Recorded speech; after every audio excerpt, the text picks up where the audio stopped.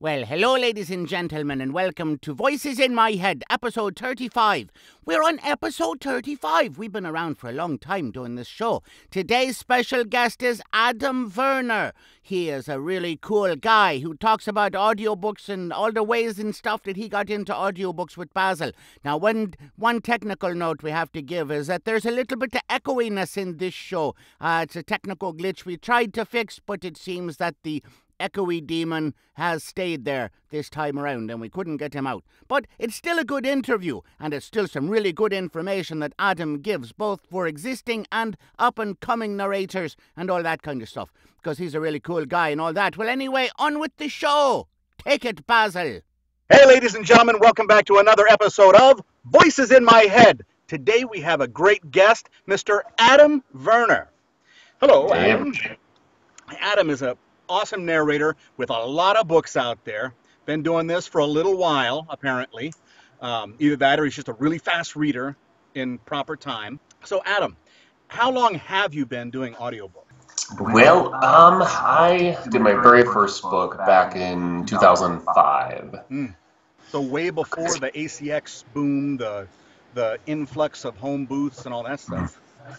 Yeah, I think it's been weird. It's been a weird journey because I've straddled the divide to some extent. Not, I don't have as much experience in the back end as some of your other guests have had who've been doing it for 20, over years or whatever. Right. But so my journey into it was interesting because I only worked for one company in their studio, Oasis Audio, out there outside of Chicago. Because at the time I was pursuing theater in Chicago as an actor and knew I always wanted to do audiobooks, just didn't quite know how to break in. So back in 2005, I'd been in Chicago 3 years or so, just doing the theater thing, working crappy day jobs and catering and hanging lights for theater, whatever I could do to make money and stay alive and pursue theater. And had got into voiceover a little bit, had a couple agents for voiceover and was doing some commercial voiceover.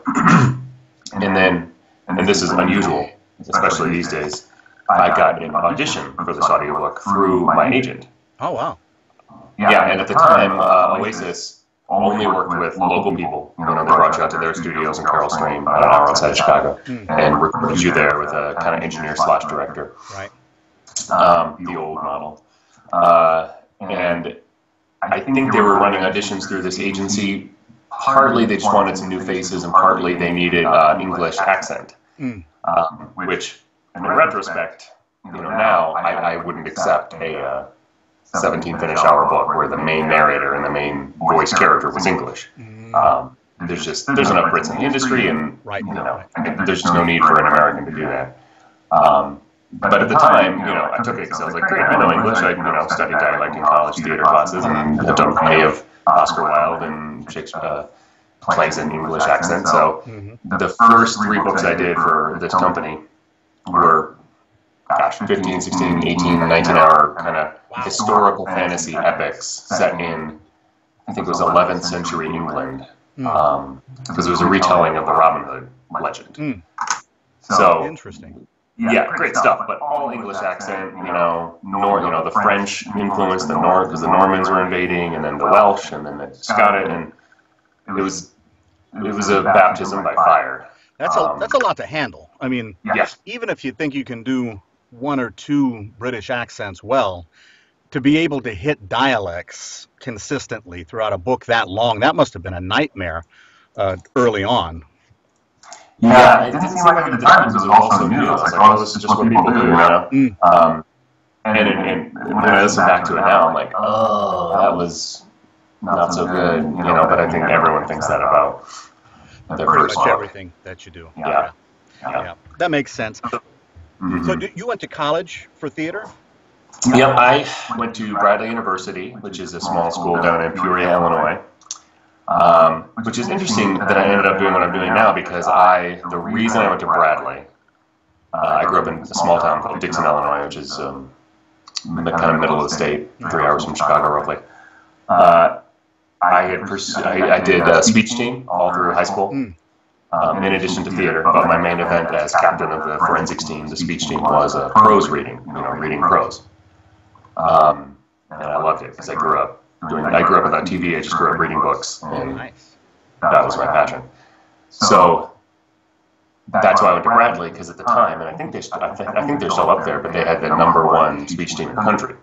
And then they happened to be a couple hours from my house. Wow. So I didn't even really apply anywhere else. I just I want to go to Bradley. And it was a great school. I had a great time. I only did one semester in my freshman year on the speech team because it was terrible. Obviously, not quality-wise, they were amazing, but because it was so competitive, it was that kind of like dog-eat-dog. Right. You had to compete within the team to even compete at a tournament. You had to beat out your fellow teammates. And so all the internal politics of all that, I mean, it was just not... It wasn't an easy place to make friends, it sounds like. No.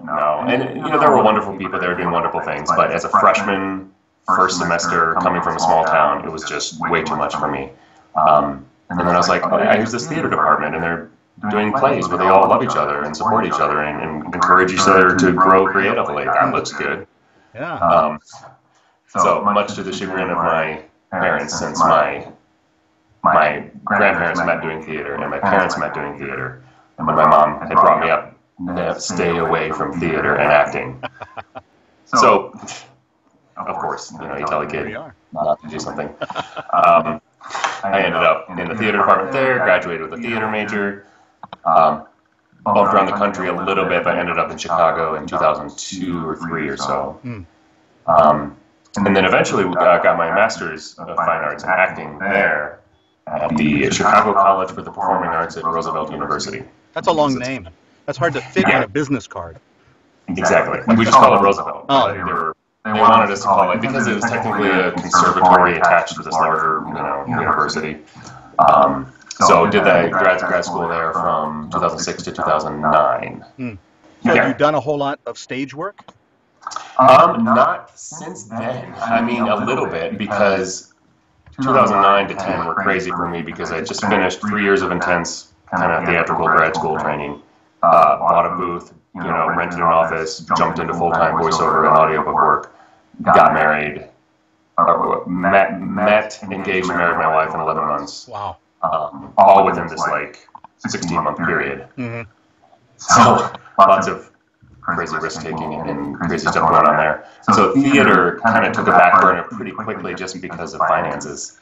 Acting is in my blood and always will be, but that kind of full-time theater grind, especially when I just knew was about to get married and start having kids. Yeah. I'm like, Yeah, it's good that you saw that, because I think that's a reason that a lot of stage actors, stand-up comics, all that stuff, their lives fall apart the longer they stay in it, because it's just, unless you want to be a lifelong bachelor, it's hard stuff.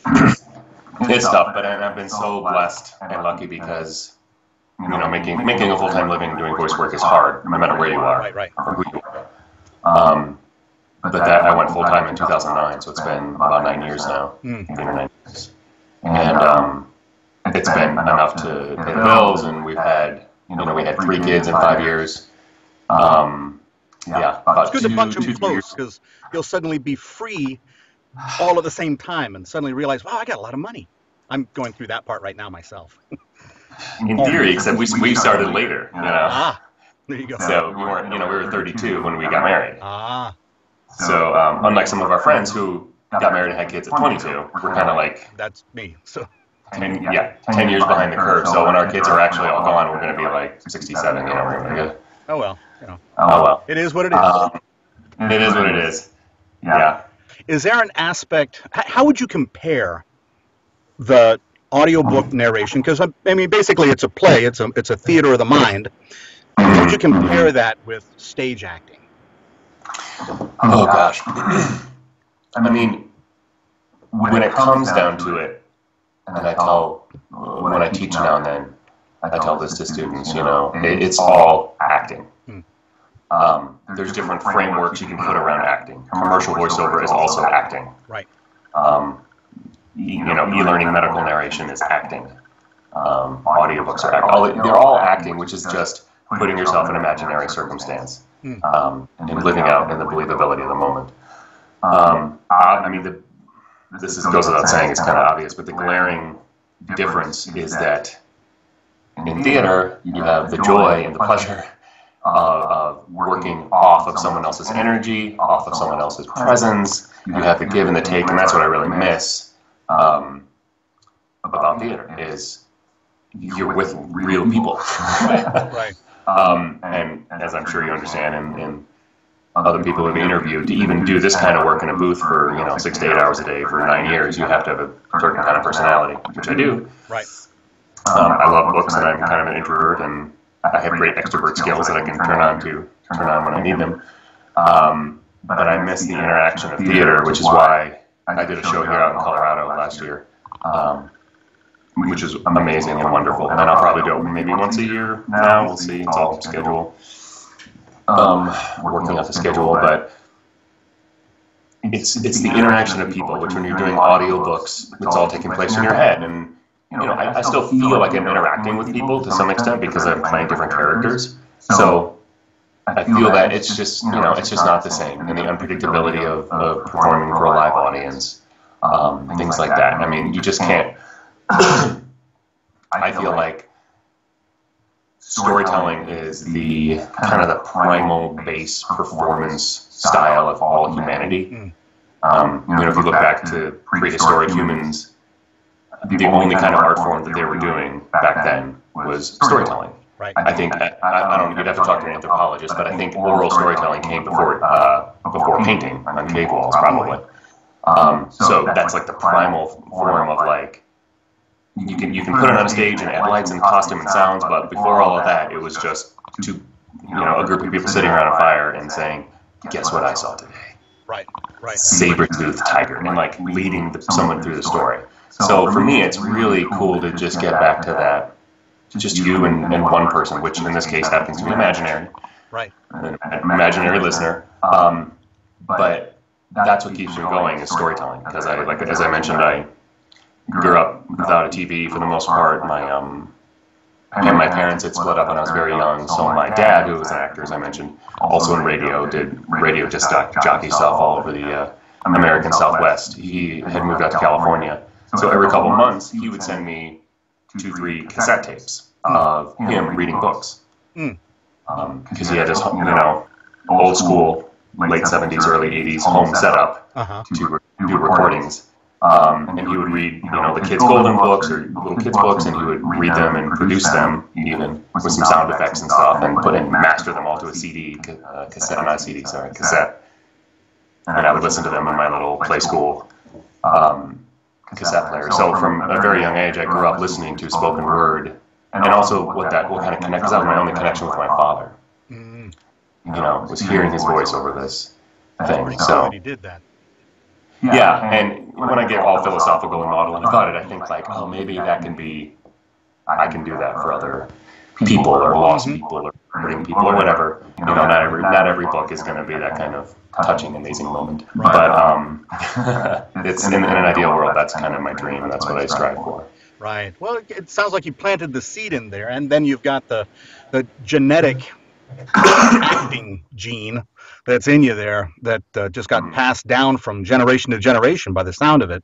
Yeah. So you were in Chicago, you started the stuff there, you were doing it live there. What brought you to Colorado? It's been almost exactly 3 years ago now. So when was that, 2015? We had 2 children by that point, and my wife is from Florida, and living through Chicago winters every winter, just not easy. She gets so depressed. I was used to it because I grew up in the Midwest. So a combination of weather is honestly a big part of it, and then family. So her parents were from Tampa, or had grown up, or spent most of their adult life in Tampa, Tallahassee and Tampa. And they were going to retire. And we had kind of talked about moving somewhere with a lot more nature, where we could raise our kids that wasn't the city, because we live in the city of Chicago, and 3rd floor walk up, and with 2 little kids, and you got to park sometimes 6 blocks away and carry your 18 bags of groceries through the 3 feet of snow. Wow. Multiple shootings around us, and then somebody stabbed to death in our apartment, and we won't go into detail on that, but lots of crazy things. And we love Chicago. I miss it tremendously. But all of that combined, we were like, we need to go somewhere where there's more nature and the sunshine, and it was, for me, for my career, I was like, well, I want to go to New York, or LA. Those are kind of like, if I want to, work some other audiobook companies and kind of advance my voiceover and audiobook career. But we didn't really want to move to another urban center because we were just done for that for now. Right. And we talked about Colorado, just kind of hypothetically. And then my wife, Leslie, her parents volunteered a summer to here at Rocky Mountain National Park. And they kind of fell in love with it. And they're like, so unbeknownst to each other, we were both thinking about it. And they said, well, we might move out there if you guys would consider moving out there. And we said, well, that's what we were going to just say to you. We'd move out there, you move out there. So it's like fate, destiny. Yeah, God had a plan for you already. Yeah. So it took us a year longer than we thought because we were going to move out here earlier, and then we got pregnant again. I had to wait another year for financial reasons and whatnot. Finally got out here in 2015. So we live in Fort Collins, and they live in Grand Lake, which is a little mountain town about 3 hours away from here, which is beautiful. So it's been tough because I really miss, just well, I'm sure you imagine being in Alaska and the lack of huge artistic community all around you all the time, lots of culture, we're still, it's been 3 years, but it's been a very tough adjustment just from the lifestyle is slower, Right. The culture is so different. I didn't quite realize how urbanized we'd become, really, because we were there I was there for, a good 14-ish years. Right. Right. My wife, most of that time, she spent 5 years living in China before we met. Oh, neat. So, yeah, but this is a wonderful place to raise, raise our 3 kids now. We're a 20-minute drive from them. You just drive up 20 minutes, you're in the mountains in an amazing hiking area. There you go. So, there you go. Yeah. So you're working out of your home now, I'm assuming, for pretty much all of it? Or do you still travel out to big studios? It's mostly all from home now.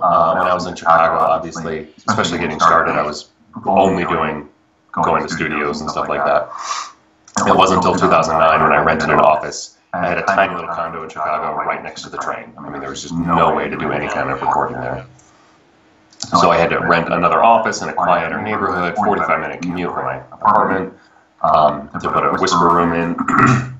And that was, I dealt with that for, 5 years, roughly. Oh, wow. And there were drawbacks and things to that, but it was functional. It still would go to all of my agents' offices or studios throughout Chicago to do stuff, or even up to Milwaukee.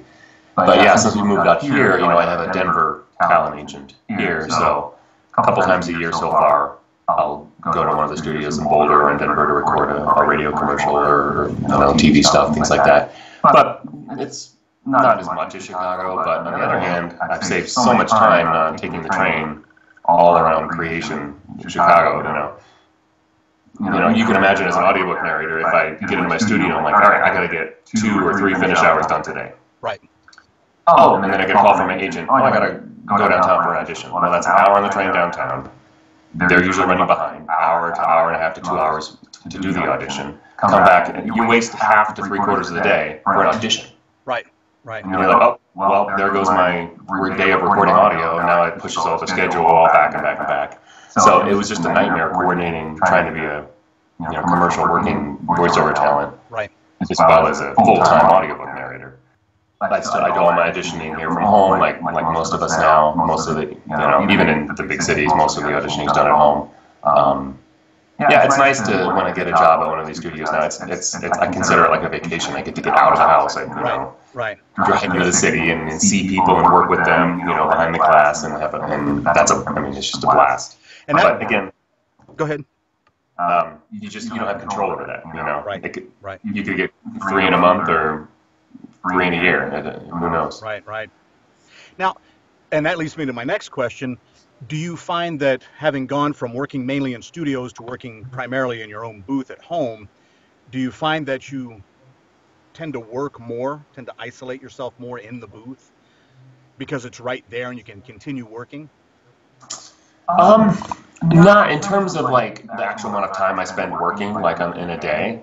Not so much, mainly because I have 3 little children, 1, 3, and 5, and my wife is currently staying at home with them. also writing a book and trying to be a writer at the same time as being a full-time mom. That's hard, especially in that Yeah. age range. That's Yeah. not where the kids never leave your side. Mm-hmm. So yeah, I'm pretty good about sticking to I'm in my office at 9:01 and then or 9 o'clock and I'm done at 4:59 for the 30-second walk across the garage. Right. Yeah. Well, that's pretty good. That's good self-discipline. That was something that I read about in a study of work-at-home employees of any kind of business, that they would tend to do more extra hours work without charging for overtime just because it was there. And they could easily do it, and they would find themselves working way more than when they had to commute to an office. I would definitely see that with me if I were single. Yeah. But there's just no time for that. Right. Now and then if I get an important email in the evening or over the weekend or something, I'll respond to some emails. But my wife and I have been married 7 years. I think there's only been one day in 7 years that I've had to work a couple hours on a weekend. Oh, wow. Yeah, because it's just, it's not worth it. Like our time as a family is more important. That's really good to hear. That really is. That's the thing that's missing in a lot of culture in our country today. But, putting the family first is awesome. Yeah, but the nice thing is the flexibility is there. If for some crazy reason a client needed some e-learning or something recorded in the evening because they're in a different time zone, we can make it work if we need to. Right. Now I'm looking on Audible. You got 268 titles on Audible itself. An amazing cross-genre stable of work here. A large percentage of Christian titles, a large percentage of thrillers, fiction, and just about everything in between there, kind of fluttered all over the place. Do you have a preference of genres that you like to do, or?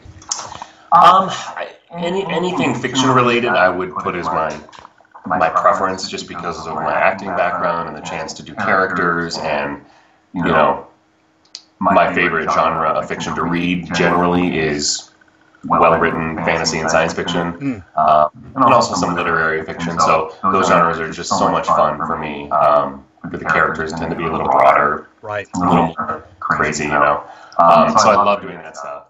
That's not by any means like what I do, though. Mainly, I get hired, as you've seen, I get hired to do just about everything. Right. But anything fiction related is my favorite. I've been doing a lot of thrillers these days in the last 6 months for whatever reason, and those are a lot of fun.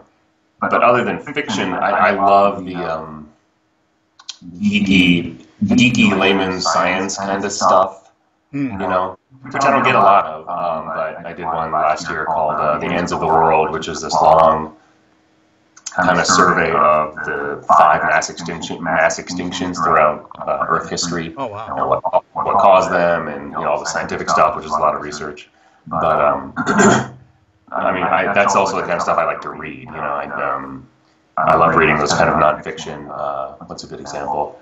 Like The Emperor of All Maladies. It was a book about cancer and cancer research. But so not so scientific or technical that it's over your head. It has to be kind of written for the layperson. But I love doing that stuff. When I first got started in 2005 up until 2010, I was kind of the young guy voice. I was doing a lot of, if it was nonfiction, it was written by a young guy, they'd cast me, or I do, now I'm about to be 40. So I think I'll in the next 5 years, be maybe moving into an older age bracket, maybe, I don't know. Right, you find yourself doing some gritty noir thrillers or something down the road. And is there a book that you've read or someone else has recorded or narrated that you wish that you had had a chance to do?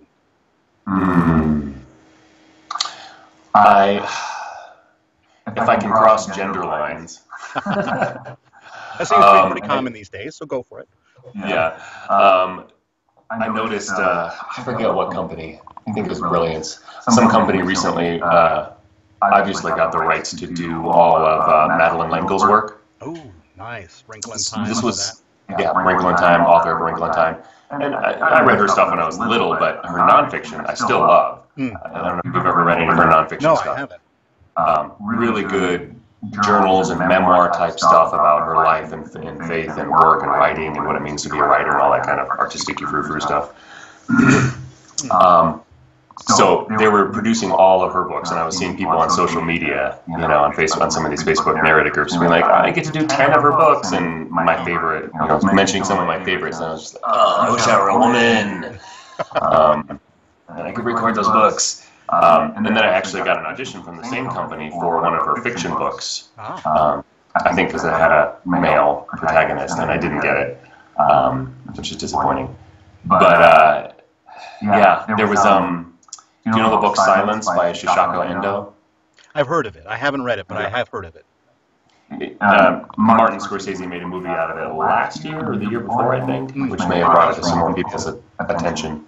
But it's one of my favorite books of all time, and years ago, this was 2006 or 7, I remember seeing there was no audio version, and approached a publisher about it, and was like, this needs to be an audio, and they're like, oh, let's check on it. And they got back to me, and they're like, oh, we just missed it, the rights got snapped up by BBC Audio at the time, before they became Audio Go. They snapped it up, they cast a Brit, I was like, oh, dang it. And they said, well, but we did get the rights to all this other stuff, or to distribute it in CD, or anyway, they still got something from the deal. Right. So there's been a number of books like that I'm just like, oh. Do you find yourself listening to audiobooks, or do you prefer to just read the book yourself? I try as much as I can, but again, with little children, when and no commute, when would I do that? That's true. I mean, I'm working 9 to 5, and I'm with my family every other waking hour. It's like, yeah. And a few times the kids are sleeping, I want to be with my wife. So again, at this stage of life, there's just no time. Now that being said, because it's good for my profession, I do as much as I can. Like we have every time we have a road trip scheduled, I try and line up 2 to 3 audiobooks. Especially because we tend to drive back to Chicago area, and we drive overnight. So we take turns driving through the night. So, I have 6 to 8 hours of a 13-hour drive or something to just listen. Right. And I've listened to some amazing things. For me, I'm very picky, though. Not always based on the narrator. It's usually based on the story and the author. And I found that some titles that I love to read in print, I'll go pick up like the second version or the second volume of it in audio, and even though I like the author and I like the narrator, it just doesn't hold my interest because of the format now being audio. I see. I can't quite pin down exactly why. It's a very subjective thing. One series I really enjoyed listening to in audio is the what is it again? The series name? It's by Pierce Brown, Iron, the one that just came out, Red Rising. The Color series, set on Mars in the future. Anyway, sci-fi series, really well written. And that I transitioned in the Kindle Whisper Sync version back to Jim Gerard Reynolds narrating the audio version, and he just did a fantastic job at it. So I listened to pretty much all 3 of those. And since the 4th one just came out, and we have a road trip coming up at the end of May, I'm like purposely not letting myself check the book out of the library because I want to listen to it audio. There you go. Yeah. That's an awesome way to do it. Well, my leprechaun roommates said that they wanted to come up and chat with you a little bit. And, all right. So I'm going to let them, here they come. Come on in, guys. Hi, hey, Mr. Basil. Welcome. Oh, no, we welcome. You welcome us. Welcome, boys. Come in. Okay, here we go. And let's close that door. And so, you guys got a question for Mr. Verner? Yeah, we got a question for Mr. Verner. Hi, my name is Neely. I'm the second of the 4 brothers. There's 4 of us. Feely is our oldest brother. Neely, that's me. I'm the second brother. Buffin is the 3rd brother. And Berthold, he's the 4th brother. He's the smart one. But anyway, we don't pay much attention to him because he talks with big words. But we have a question for you. Ask away. When Basil looked up your name on Skype, it came up with a whole lot of Adam Verners. Almost all of them from Czechoslovakia and Hungary and places that had things in their language that go like that. And Neat. Are you from there? Good question. Well, my uncle, who's big into genealogy, traced our family back. And this is my mom's side. So my mom's side, their name is Hartzell. And my dad's side is the Verner, which is originally spelled with a W as Werner. So tricky. So you should be double Verner. Probably, yes. But both sides of the family, very, very German. And my dad's side, because, as I mentioned, my parents split up when I was young, I don't know as much about them. But my mom's side, the Hartzels, my uncle traced us all back to 1540-something in Germany. That's the same year my oldest brother was born. Yeah. Yeah, we live a long time. Good. Sorry for interrupting. No, it's okay. So as far as I know, I mean, I know there's a little bit of Norwegian in there, but it's primarily German, and my wife's family primarily German. I guess we just like to keep it in the German nationality. Keep it in the genetic gene pool. Yeah, not intentionally. That's how it happens. Well, that's very interesting. And so now you live in Colorado. How do you really pronounce that? Because I told my brothers it's Colorado, and one of my brothers said it's Colorado, and another one said it's not that cold anyway. So I don't know which one it is. Oh, good. You're hitting upon a very much talked about thing. Really, other people talk about that? Yes, but they usually talk about the difference between Colorado and Colorado. Which, when we first moved out here, I decided to do my research, and you can find any number of sources online that say, oh, it should be this, or it should be that. And I decided to go with some of the local news stations. One of the Denver local TV stations had a whole page devoted to it, and said that both are correct, both are used, even in the state, both are used. But in their experience of being a local TV station, the slight majority of people said Colorado. Give it that little French inflection. I did. Colorado, not Colorado. So that could be like a Broadway song. You say Colorado, I say Colorado. Let's just have a fight. So yeah, it's an interesting place. You talked about the weather. I mean, compared to the Midwest, I'm not sure how Alaska is, but in the Midwest, it'll snow in the winter, and the snow just sticks around. It just doesn't go, and then it gets all dirty and gray and slushy. Whereas here, we'll get a foot of snow one day, even in January or February, and it'll just melt the next day. It's gone because the sun comes out and it's so intense and air is so dry, it just melts it away. Wow, that's amazing. Yeah. The snow here, we'll get like a foot today, a foot tomorrow, 2 feet next week, and then it's 16 feet tall, and me and my brothers have to stand on each other's shoulders to get the mail. It's really rough. Yeah, none of that. I mean, you could get a random blizzard out here where you have tons of snow, but it just doesn't stick around. And then the amount of sunshine. That's why we wanted to choose Colorado, because outside of Southern California and Florida, it gets the most sun. They get 300 days of sun a year. Wow.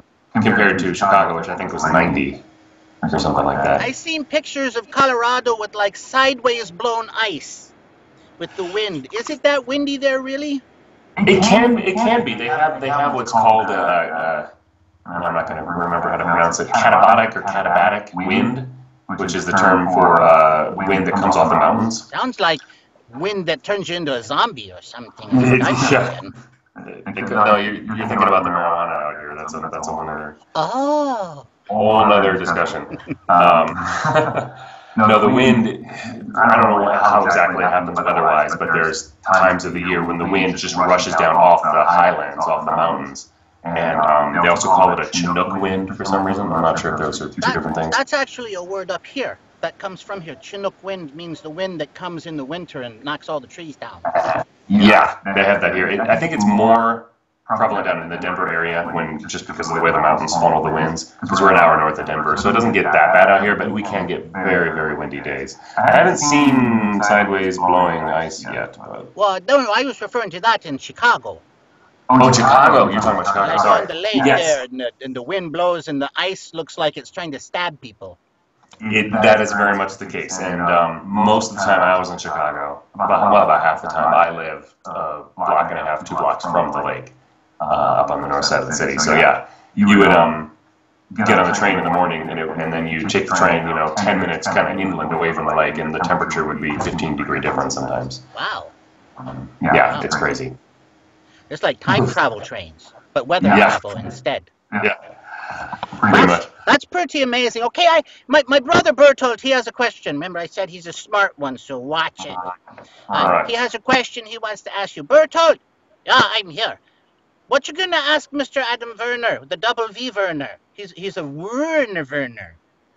Why you talk like that? Anyway, here we go. Okay, Mr. Adam Verner, we have this scenario for you to try and solve. The scenario is you and your wife and your kids are traveling for the first time, and they'd be a little bit older than they are now, just because for safety reasons you wouldn't want to do this when they're young. You're traveling out into the world on a vacation to a South Pacific island, and you can pick which island you want or make one up if you want. And then all of a sudden, the plane loses compression and drops out of the sky, and you all jump into the parachutes and you're all saved and you land on the island. What do you hope you have with you, other than your lovely family, or in addition to, I should say, in addition to your lovely family, what would you like to have with you the most when you land on that island? Oh, I hate these questions. Because I could give the really logical, intelligent, realistic, rational answer, which would be no fun.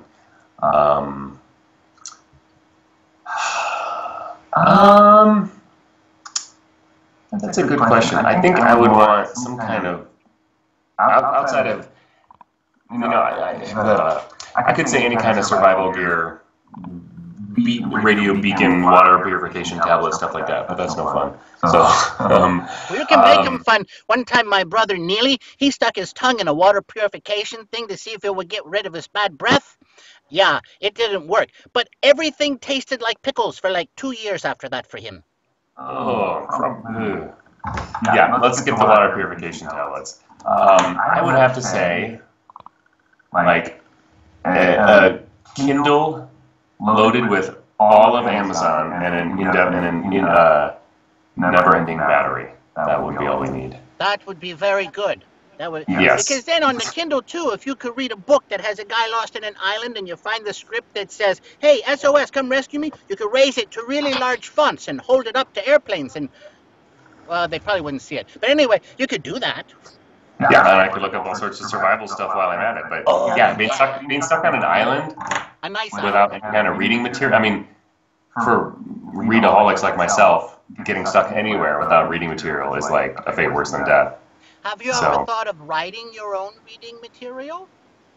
I've thought about it. My wife has encouraged me to. It's just, I've never tried. And then how they say everyone, I've had some ideas, but as they say, everyone has a book in them. Not everyone should write it. My brother Buffin has a book in him, and it's not safe for public consumption at all. No, not that's going to take a while. It's just, he's not. That's going to take a while to pass, too, yeah. So, I don't know. I mean, I've had some ideas. If I tried, it would be some fiction. But, I do read lots of books about the creative process and the writing process because it interests me, and my wife is a writer. And I always hear the talk about, what makes a writer is that they must write. It pours out of them. They can't stop it, and that gets a little arty frou-frou. But I've never quite felt that desire. I had that desire to tell stories and to read and experience stories. But as far as being a primary creator, I do struggle with that as an actor too, because at the end of the day, I'm an interpreter. Oh, that's a neat way to say it. I never thought of that. Whether that's stage acting or audiobook narration, I'm taking someone else's primary work. They're the primary creator, and I'm just interpreting through my own creative lens, which is adding its own creative stamp to it in some way. But I'm not creating from whole cloth necessarily. So I think later in life when I have more time. Yeah, not anymore. They used to be. Animal skin, human skin sometimes, all sorts of stuff. You could write it and you could also boil it and make soup. Yeah. Maybe. not the human skin. So we'll see. We'll see down the line. When I'm older and have more time, maybe I would like to give it a try. Well, that'd be sometime. cool. I'll narrate it for you if you like. I do a There you good go. job. Basil says I do a good job of talking, so I will only write about small Irish people, and well, thank you very much, because it's a very important thing near and dear to my heart. And thank you for answering my question and not like freaking out and saying, what the heck are you asking questions like that for? Because people do that sometimes. But no worries. But anyway, it's been fantastic meeting you. I have to go and cook dinner for the whole family of all of us. And All right. I have no idea. So we'll see you later. Thank you very much, Mr. Adam W. Verner. See you, leprechauns. Okay, guys, you're out of here. Go on. Bye, Basil. Oh, by the way, don't be late for dinner. Okay, thank you. Okay, so, well, that's pretty much the show. And thank you very much for being on and for being a good sport with the guys. And, yeah, great. It's great to meet you in person a little bit more formally rather than in passing at an APAC. And, Yes. and I look forward to doing so again. Are you going to be there this May? I am not going to be here this year. I have, sad to say, well, happy for me now to say, I'm getting a knee replacement this summer, and so I have no time to go, and got to save all the money, you know. So, Yeah. But once that's all done and my legs are back to we can walk around again, strength, then heck yeah, I'll be down there. So Awesome. Can I put in a plug for the new pronunciation website? Have you heard of this? absolutely, go ahead. So, for those of you listening or watching, if you haven't seen me post all over Facebook about it yet, there's a new pronunciation tool coming called Pronounceology, the study in the art of pronunciation. Pronounceology.com, and hoping to launch in May before APAC this year. We'll see. There's a lot to get done before then. But in a nutshell, it allows you to do bulk searches of words and get back bulk phonetic pronunciations in audio. So it searches Merriam-Webster, Forvo, Oxford Dictionary, other dictionaries to come when we can get them added. But the nice streamlined part about it is you can take your highlighted PDF of a manuscript, upload it straight to the tool. It'll extract all your highlighted terms, whether that's 10 or 1,000, run them all through the dictionary, spit back out the phonetic spellings and the audio for you. Yeah, and then you can edit that to your heart's content or find your own, for personal names that don't exist in the database. You can add your own phonetic spelling, record your own pronunciations, and once you've got your report kind of done, you can then export just the phonetic spellings back to your PDF for narrating. Nice, So, man. That is a massive yes. research tool. That sounds pretty good. Is there what kind of fee range we're looking at for it? That's what I'm still trying to figure out. It's a tough nut to crack because there's so many different use cases. A full-time narrator like myself would be using it probably in every book. Right. 4 to 6 books a month. Other people, as you know, do it part-time or only do a research-heavy book, nonfiction kind of thing, once or twice a year. So I'm trying to work out a couple different tiers of subscription, like have a basic one that's like up to 100 search terms a month for $5 or $7 or $8 a month, something cheap. A middle tier for kind of a regular full-time working narrator that's like 300-ish terms a month, which is probably a couple books worth what an average narrator would do in a month, for $12-ish a month. And then like an advanced tier for even like a full-time researcher to use it for 1,000 searches a month or 20 or 25 a month, 22, something like that. I'm trying to figure out what kind of the average search volume is for narrators and doing some research on that. Right. That's probably how it's going to work. I've also thought about having a pay-per-use model where it's just a flat, like you don't have a subscription.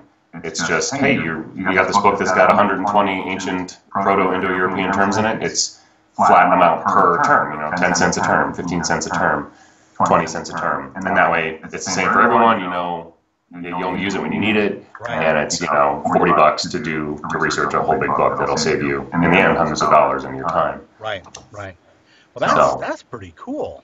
I like that idea. I mean, that would cut a lot of prep time off for independent narrators that don't have, if you're doing a project, an ACX project, or even a publisher project that doesn't have a prep office or prep team for you. That is pretty cool. Yeah, I'm hoping it'll be usable by everyone. Even companies like Blackstone, who often do research for you, if their researchers or their people want to use the tool, they'll be able to do all their work with it and then just share a shareable version of the report online with you. So rather than, as they do it now, giving you a PDF and you have to look at the phonetic spelling, they can share this live version of the report with you, and you can click to play the audio or play their own pronunciation and see the phonetics. I mean, you'll be able to see it all there. A little more interactive than like a spreadsheet. Right. Oh, yeah. So, man, that's an excellent tool. Yeah. And wish us luck. So pronunciology? It's just pronounceology. Pronounceology. So the word pronounce with ology, pronounceology.com. Nice. Makes it like a new scientific term. Yeah, this study of, naming any kind of web thing these days is so hard because everything is taken. Right. I tried my best to get pronunciation.com is available, but of course they wanted $10,000 for it. Yeah. And then I tried to get pronounce.it, pronounce it, which would have been great. But of course they wanted some crazy amount of money for it that it's just not even feasible. Oh yeah, I can understand that. All right, well, thank you very much. That's a very cool thing, and I'll make sure, once you get that link, let me know, and I'll spread it out through this stuff too. Because go for it, yeah. I mean, the website is live right now in terms of you can watch a couple like teaser videos there and how it works and see the tool in action and sign up for the little email list to be kept appraised because I'll be sending out updates about new features we're adding and when it's launching, and that's all at pronounceology.com. Well, perfect. Then we got the link right down there in front of you. I should put my finger up here. There we go. Right down there in front of you. Go there and sign up. We'll make sure that's there. And excellent. Thank you very much, Adam. Enjoy your time down in Colorado, and we'll see you when we see you. We'll see you when you see you, man. Thank you. All right, thanks. Well, that was definitely an interesting show. Adam is such a neat guy. What do you think, Gerald? Oh, I think he is a very neat guy indeed. That's very correct, Gerald. By the way, I'm in the mood for Chinese food for dinner. What can you whip us up on Chinese food? Oh, no problem there, boss. We can get you some mugu gai pan and some kung pao shrimps, maybe. What else would you like? Do you do that Szechuan Mongolian beef thing? Well, those are two separate things, but I could mix them together in one pot. Sure thing. Oh, good. I like all those things, especially the Mugui Gai Pen. Do you know that Mugu Gai Pan just sounds like a little baby describing their favourite pan when they're playing pots and pans? Mugu Gai Pan. What? Anyway, this show is copyright 2018, Sandman Production Studios and Basil Sands and all that stuff. And have a wonderful day. This is Gerald, off to make Chinese food. Which is not really Chinese food, it's actually Americanized food made by Chinese persons of Chinese lineage. But it tastes fantastic anyway. Bye.